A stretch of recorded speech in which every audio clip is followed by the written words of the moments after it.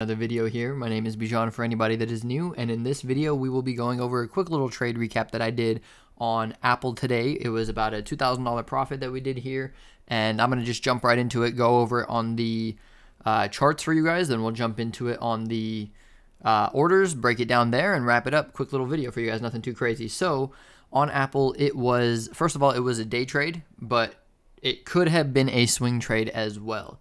Now, just a little disclaimer, as always, guys. If I make it seem like it's easy here or anything like that, please understand this stuff. It's as they, what is it that they say? This is not financial advice.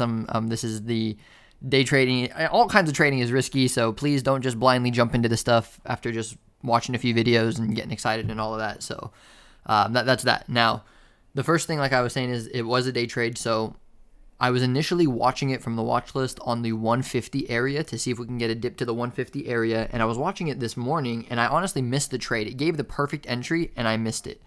I wanted to try and see if maybe we can get like a secondary dip back down towards it, but it just kept going, and I said, all right, at that point, let me just let it go, at least for right now. Maybe we'll start chopping throughout the day. I kind of felt like I missed the morning momentum of it, and that's really pretty much it. I kind of like checked on it here and there, and I just let it go, and I said, all right, if he ends up dipping back down to like the 150.50 area, I put an alert on to let me know. That way I can maybe prepare and pull out my phone or whatever I needed to do to be able to enter the trade if it did approach the 150 area again. So that's exactly what it did, is it came back down and it gave me a nice ding right here, and that's really where I got my eyes back on it. I was hoping to see if we could get a dip down to the 150 area, which unfortunately we didn't get that, but let me zoom in for you here.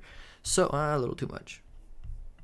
Just take it like that. There we go. So, basically what happened was I got into it half side. That's why you'll see a bunch of different lines here and all that. It's because these are where like all the orders are. But this main line right here is kind of like my average price, if you will. Basically, once it started dipping back down to this area, this is where I started into the position. Just in case, because I said, all right, he looks like he might start reversing here. Let me start in, and in case he does go down to my 150, then I can add in and get to a full-size position from there. So that's exactly what I did, and then he kind of started going up. He started holding above that 151 area pretty well. Not really holding, I wouldn't say, but at least, I mean, he really just shot straight through it. So I said, okay, maybe I'll just add in here. I did want to get to a position size of 20, meaning that so that was my total contracts was 20. So I started with 10 here. We'll talk about that when we go over the orders. I started in 10 here, and then I would have wanted to add an additional 10 if we got down to the 150. We started going back up, so I added in 5 more right around here.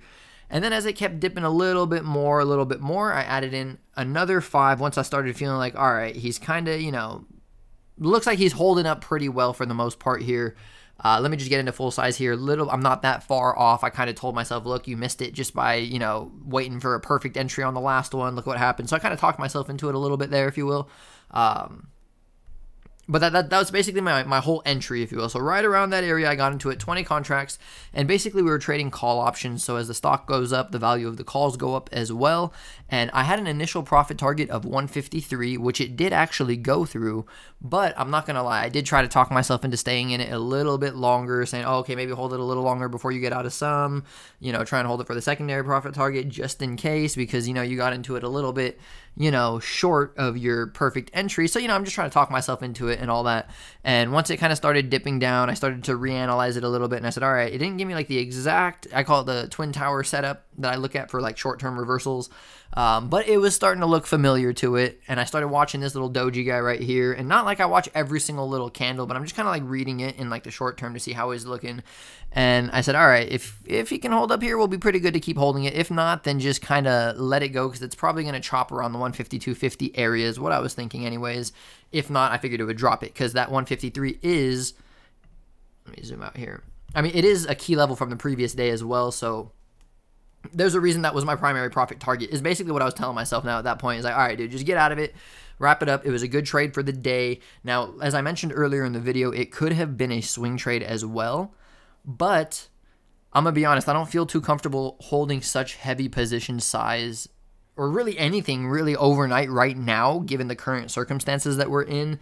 I'm talking about like within the last like week or two, in terms of like the banks failing and all this and all that. I just don't want it to have like any overnight effect on the market.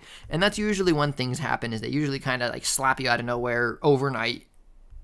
as you can see here, not saying that that was like primarily related to that, but just kind of, you know, thinking out loud here for you guys, so you guys can kind of see how there are like a bunch of different things that go into this. So it could be a swing trade, meaning that I may revisit it again depending on how this looks and how the market looks at the time. You know, like for example, I mean, role playing, let's just say yesterday, could have gotten in it right at that similar area, could have closed it out before the end of the day, and then it gave another opportunity again here. So that's kind of like how, literally the definition of like playing it by ear is kind of like how I'm treating it in terms of like swing trades. So like I'll look at something like, oh, that specifically is a strategy for day trades. And that's how I see it. Some are like, okay, well, that could be a day trade. It could be a swing trade strategy. Or if it could be a swing trade strategy, I might play it, you know, like day by day if it allows me to do so. Now, if it was like at a 151, I probably would have still held it overnight. I might have downsized a little bit. Again, like I'm saying, just thinking out loud here for you guys to get a little bit of a better idea here, because it was a pretty easy trade to do a recap on. So that's kind of why I wanted to just stick myself to it and do it for you guys here. So just to kind of like summarize it, it was about a $2,000 profit. I'll take you guys over to the orders and everything here so you can see it. Basically, I got into, like I said, 10 contracts. Shortly after, I added in 5 more, and then shortly after that, I added in 5 more. It was mainly 230, 250, and 239. We're just going to give the calculation the benefit of the doubt and say that it was just 250 for all of it.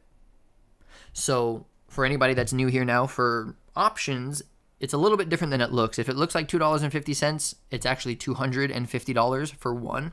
So if you had 10, it would have been $2,500. Me having 20, it was $5,000. But that's not the point. We're not here talking about this and talking about what you could do with this. I just really wanted to do the recap for you guys. I didn't want to get too crazy with the numbers. But just to break it down in a little bit more of a simpler way for you, what I want you to look at is how I basically went from 250 to 350. And I had 20 contracts.